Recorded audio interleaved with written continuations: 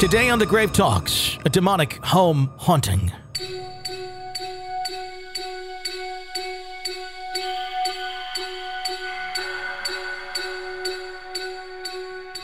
What is the recipe for a demonic home haunting? Quite often the word demon is thrown around when discussing a haunting or ghostly encounter. How often, though, is a haunting related to the dark side of the paranormal? When Jacinda Rearick begins her recovery from a back injury, the ghostly forces that she had noticed around her home take a turn for the dark. They quickly make it evident that they do not come in peace. They mean harm. Strange noises quickly escalate to physical and mental attacks on her and her family, forcing her to seek help from the paranormal investigator and demonologist Kevin Tersavige. Kevin and his wife, who's a psychic, quickly identify the entities that make up this demonic home haunting and devise a plan to remove them. But do they succeed? The Rearicks, they lived in a house which they did have some activity going on, which was, most houses are haunted. People just don't realize it. And it just takes something in just something environmental, some changes, and it'll kick them out of dormancy. And people don't realize that most houses are haunted. And they were having traditional haunting activity. But what happened to her was she had some back surgery done. And what happened was that this thing was waiting for, it was there dormant, the demonic entity. But it was waiting for something to feed on. And it was her injury and her psychological weakness due to the surgery. So it came in on her. Prior to having surgery and being in a state of vulnerability, what was going on? Was there any signs for her that there was something going on with the house? She was using just basically orbs and sounds, the normal kind of, well, we would say normal. Sure. Things that, but one big mistake she did when she thought there was something wrong, and this happens a lot now, is they brought in a group that weren't as knowledgeable. They were new. They thought they knew everything from watching TV, which is a big mistake. Mm-hmm. And what they did, they cranked it up. And they left her that way. So a group came in to see what they could do to help because she didn't know who to contact. And a lot of folks are eager to jump into a situation when they get the call, especially if they are new.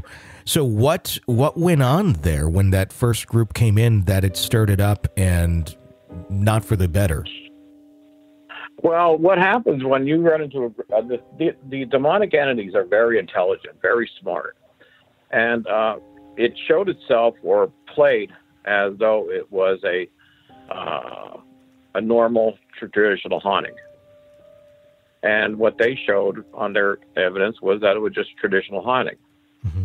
And that's their ploy, because the longer they stay in the house, the longer they could deceive people, the stronger they get. So when you have some light things going on, like she had with orbs in pictures, or when she was just kind of feeling things here and there, in this specific case, do you believe that itself right there was the demonic trying to essentially mask itself as something ghost-light, if you will, and not what it was, to essentially be kind of blown off and, it's no big deal, so it can kind of step by step build itself up? Yeah, it's well, what happened was I listened for key phrases when I talked to them. When she contacted me by phone, I am very in-depth with questions. Mm-hmm. And I have some that steer toward demonic and some toward traditional. Okay? You know how George Carlin had 7 dirty words? Sure. That he would listen for? I have 32 questions that I ask. And then that helps me round off what it is. And as I was going through the list, these things were pointing to more demonic than they were traditional haunting. Like the activity only occurred at certain times of the day, the activity. Mm-hmm. It would happen in sequences. There were odors, which were not pleasant odors, because sometimes in a traditional haunting you get the smell of roses, flowers, cigars. This was more of a sulfur smell, and it only occurred it was strongest from 6 p.m. to 6 a.m. So that's a sign of a demonic entity. Why is it that there's only certain hours or certain areas that lean you more towards it being something demonic versus someone who had once walked the earth, if you will? Well, the demonic they hate natural light. Mm-hmm. So when it starts getting 6 p.m., it starts getting darker, then they can come out. They're stronger at that time. Human entities don't have that fear. People just don't notice them during the day because the house is always active. Mm-hmm. But demonic entities have a hatred of natural light. So their activity usually occurs from 6 p.m., and the high noon for them is 3 a.m., and then it'll go on until 6 a.m., but they'll be most active at 3 a.m. When she was having these things go on, even before she contacted you, was she alone in her belief that something was going on, or did her family support her in this feeling that there was something going on with the house? This was a classic case of the demonic, how they feed on one person. They were feeding on her and doing things to her. And what they do is try to break down the family dynamics by people, nothing happening to them, to the other people in the house. They start thinking she's crazy when she's seeing these things, and they start questioning her. So they're breaking down the family psychologically. Usually, traditional hauntings, everybody gets some kind of activity. But in a demonic, they pick on one person. It's usually the housewife, just because she's there most of the time by herself. What were they doing specifically to break down the dynamics in the relationship in this case? Well, what they would do is they would make noises for her. They rearranged her medications. She'd put them out. She'd turn around, and they'd be moved. She was a painter, and she would find her paintings vandalized. She would see her husband sleeping, and what happened, she would wake up, and she saw him once look like a corpse laying in bed with her. And she couldn't wake him up, which was a sign of which is called a psychic sleep. She was screaming, but no one else could hear her. And the other people go into a psychic sleep, such a deep sleep that they don't hear her screaming. It was a traditional textbook demonic entity by its activity. So by the time that she had contacted the other group that ended up stirring things up, what sort of a time window was there between that investigation, in quotes, to bringing other folks in who had more education on what to be doing with a situation like this? It was approximately 6 months. Okay, so she sat there and it was stirred up, what was going through her mind in that 6 month period after having one group come in, and what drove her to finally contact someone else to try and get this resolved or get a grip on what was happening with her home and her family? Well, the thing, she was getting more personal attacks. And then what finally put it over the edge was her son had an injury, and he was homebound, and things were happening to him because he was psychologically broken down too, just because of his injury, because he couldn't do anything. He was 18 years old, and you feel like you're at that age, you feel like your life's falling apart. Mm-hmm. You can't do anything. So they were feeding on that. And after she had got a second witness, then they knew there was something wrong. So we were only about 20 miles away from them, and she called us out of the blue to help her. And let's talk about that a little bit. I know you touched on it earlier about asking questions. When you have someone calling you, and I'm sure you probably get several calls, and several are legitimate, several are broken down, and you probably discover maybe there isn't much here. What was your first impression, and can you walk us through in detail some of those questions you asked and the answers that she gave you? Okay, well, first of all, I usually ask them how long they lived in the house and when did they start noticing the activity. And they just start noticing activity when they did a little renovation in a house. And that's a normal thing. If it's a traditional haunting, they're a creature of habit. If there's any kind of change in the atmosphere in the house, any renovation, even a change in the house, as in bringing a cat or a new baby in the house, that'll crank it up. Well, she had some of that going on, which I thought, okay, traditional haunting right away.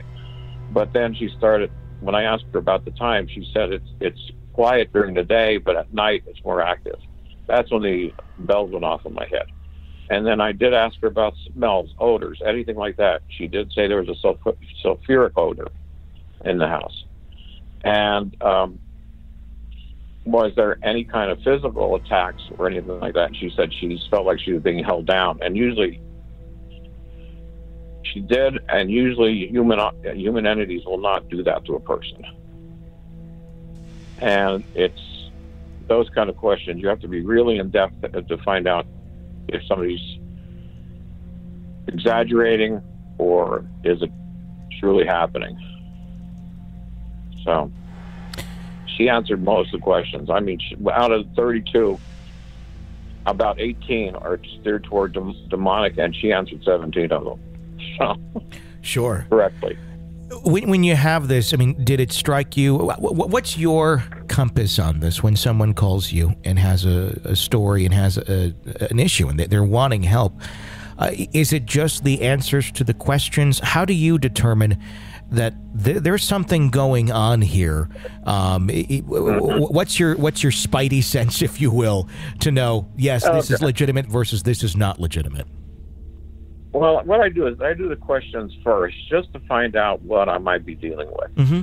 Then second of all, I set up a time for an interview where I take my wife and I go together.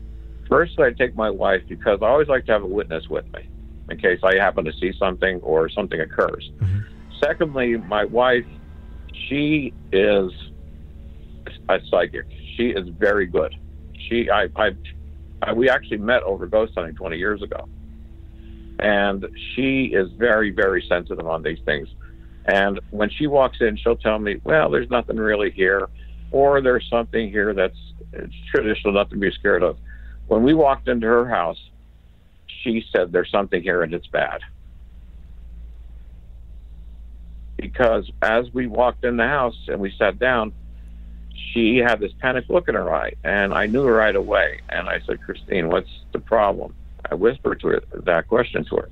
She said, there's a child here, and he's in the hallway, but he doesn't look like a child. He looks more like a devil, and he's screaming at me. And usually they do that because they know the psychic can't unmask them. The psychic knows that they're pulling some kind of ploy. So the psychic is the worst enemy. So they tried scaring her out. So I just don't go by questions. I go by interviews, too. I'll go and do a personal interview. Sure. So when you went there and you had the personal interview and you determined, okay, there's something going on here. We need to look into this deeper. What was the first step? What do you do once you determine there's something going on here? And what is the goal as you're called into something like this? Okay. What I do is then I set up I call investigation intervention. I don't call it a cleansing. I call it intervention because we're intervening on behalf of the family. Mm-hmm. And what I did was I set up the earliest date I could, which was actually the following week. And I got my team together. My team consists of approximately 30 people, but I have 8 that are trained to do demonic infestations. And they know it's a volunteer group. They know there's some repercussions that could happen from the entity itself, and they're all well aware of it. And that's who I took on this case.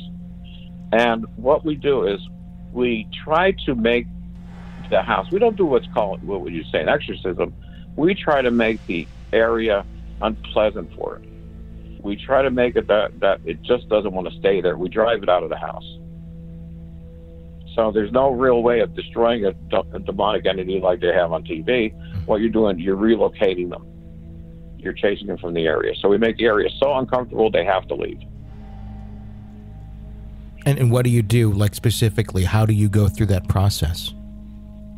Well, through my years, I did an apprenticeship of demonology with an Anglican nun, one with a Byzantine monk.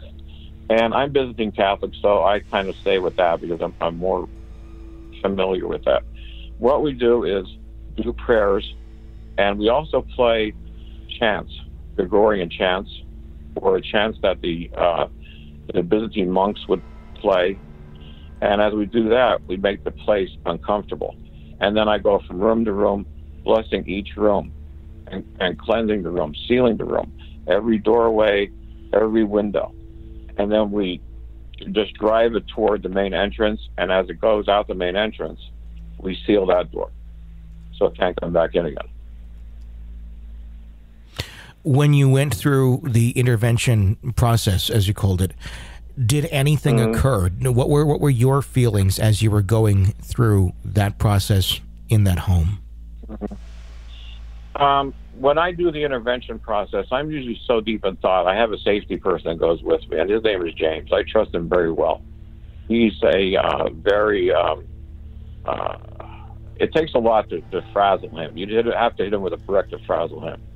But as we were going through the process, I acquired a very bad headache that I almost went blind. It was hurt that bad, like a migraine. And I knew that it was trying to fight me by doing that. It was trying to take my attention away from it. And he also had a headache at the same time. So we knew we were targets. But I kept pushing on with it. And as we progressed and progressed, and we knew it was done, what was really amazing, and this happens maybe 40% of the time you do an intervention, there was a smell of roses in the house. That means you had divine intervention. Because what most of the prayers are aimed toward the Virgin Mary. And the Virgin Mary is the demonic's worst enemy. And that was just fascinating when that happened, because the first thing I did when I smelled that, I thought, okay, do they have air fresheners? I'm looking around. James looked around. The other investigators looked around. There's no air fresheners, no candles, but there was a heavy scent of roses in the house. Take me back a little bit further with your own experiences, and then we'll rejoin this case specifically. I'd love to learn more about, how you decided to get involved with cases like this. Having talked to hundreds of people over the years on this topic, many don't want to touch or stay very arm's length away from cases that involve demonic entities. It sounds like you're fairly involved with them. What made you decide to tackle that more readily, I guess, than others? Well, it all happened, I'd say, 10 years into my investigating experience. I received a phone call out of the blue from this Anglican nun. And at first I thought it was a crank call because I didn't know this person from Adam. Mm-hmm. And she called me and asked me if I'm interested in doing demonic, because she heard about the cases we do, 3 hauntings, and she said, you seem like a very trustworthy person. And the reason she contacted me is, you just cannot be a demonologist just because you think it's cool. You're chosen by someone. They choose to pass the torch to somebody. And I was chosen. I thought, okay, I'm kind of interested because you really are helping people. Even with investigating haunting, you're helping people. But this, you're really doing something that's helping people. You're making the family more comfortable, psychologically sound.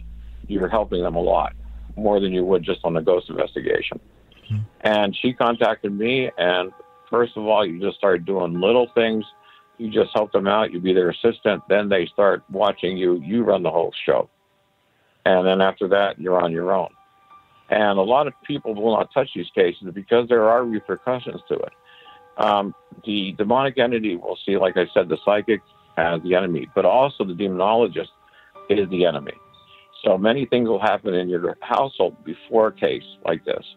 I've had cases where before we went out, my wife and I would be in the house, the lights would start to flicker. And we thought, okay, it's electrical, but then we see the switches going up and down. Or we would get the odor in the house. It's warning us not to come. Mm-hmm. So, and also, that if you're not also the target, but anything you love is the target, your family, your friends, anything, it'll get to you somehow. So you have to really be aware that this is you're stuck in this for life, basically. What are some of the things that you do essentially to put on the seatbelt when going into a demonic case to prevent or lessen the chances of something happening to yourself, a repercussion of some sort, or those that you care about? Well, what I usually do is I do the prayer to St. Michael prior to that. And then I also have a prayer that protects the homeowners, the clients, as we call them, and also the team members. So we're calling on divine intervention on that to protect us when we go in. Has there ever been a situation where prayers said, you go through the case, and whatever it is still lingers, still goes beyond the protection that you had put out for yourself? Not as of yet. I won't say no, but not as of yet. We've been for my team members and clients have been fairly safe so far. We just talked about some of the dangers involved with a demonologist and a psychic stepping into a situation, into a case to try and help. What are some of the dangers involved to a homeowner or the individual that's calling on someone to come in and help? Should, said investigation or intervention or cleansing, whatever you'd like to call it, not succeed that first attempt, or even after several? What could they possibly face with something like this being stirred up? Oh, there's possibilities of more physical attacks, mental issues, psychological attacks. There's also been sexual assaults by these things. What I try to do is, when the place we know, there's a feeling over the house when it's out. It gets, I'm not psychic at all. I'm as psychic as a rock. Okay, but when the thing is done, the house feels lighter.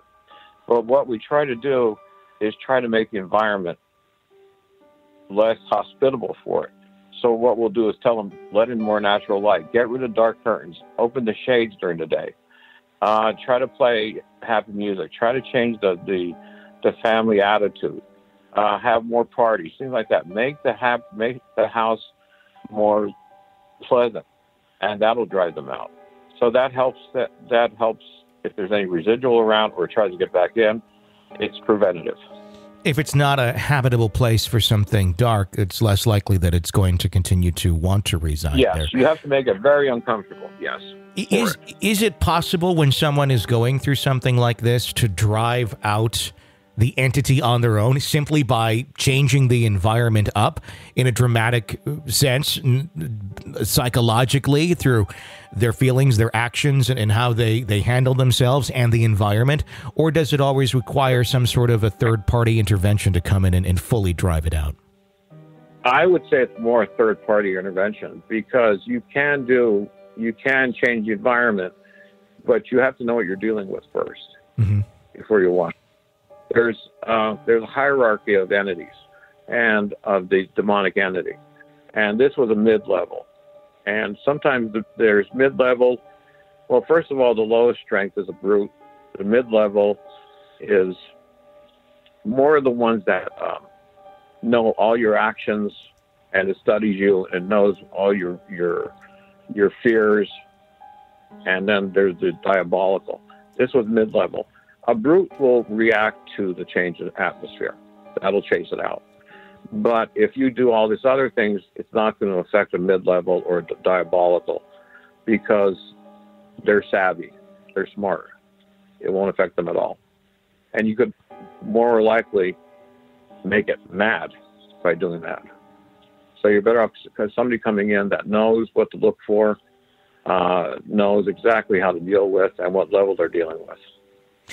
How do you determine what type of entity and level of entity you're dealing with, and how quickly can you determine that? Oh, the brutes are like I said, it was a lower level, and they're very, very animalistic. They show themselves very quickly. They'll do things that are showy, okay? They'll slam doors. They'll make footsteps. They'll give off the sulfuric smell. They're very, very, very easy to detect. Mid-level is harder to find. That's why I have to use my sensitive. I actually have two, I call it my stable, two sensitives. And one, her name is Liz. She can tell me right away what level it is just by the activity. And Josette, well, Christine, that's her alias. She uses it when she goes out. She could also tell me what level I'm dealing with. So I use them more in my coon dogs to tell me what I'm dealing with.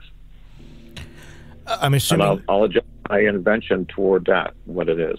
I was just going to say, I'm assuming based on the level of what's there and what you're dealing with, I would, I'm sure, affect exactly how you handle the case. You said this was a mid-level one. I'm curious, the stronger the level, the higher the level it is, how does that then associate with what you have to do to essentially drive it out? Does it require more interventions? Does it require a different type of intervention? Yeah. How does that correlate? The stronger it is, the harder it is to get out. We've been at places where we have to do the intervention, which the prayer is the process. We'd have to do it 3 or 4 times. It would get weaker and weaker, but it wasn't driven out till like the third or fourth time. It's just repetition. Okay. When you go to basically drive something out, and as you said earlier, it's not that it destroys it or makes it disappear. It essentially relocates it. How does where exactly, and this is obviously relative, but when something is driven out of a home, when you think of the living, if they're driven out of a home, they tend to not usually go all that far from the physical location where they were at. When something like this is driven out of a home, are there restrictions on it, so to speak, as to how far it travels? Is it completely up to the entity? Does it stay in the neighborhood? where typically, where can it go? It'll move on to anybody in that area that will have some kind of issue. And the issue includes alcoholism. It includes suicidal thoughts. It includes some kind of psychological imbalance. It's a predator. Okay. So once we seal the house, it'll move on to somebody in that area.